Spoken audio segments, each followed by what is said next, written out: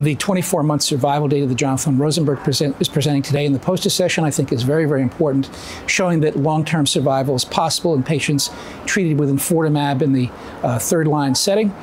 There's data from the Southwest Oncology group that's looked at DNA methylation in terms of neoadjuvant chemotherapy and predicting response to treatment.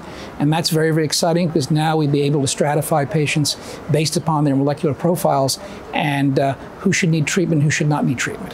So to me, those are the most exciting abstracts that are here.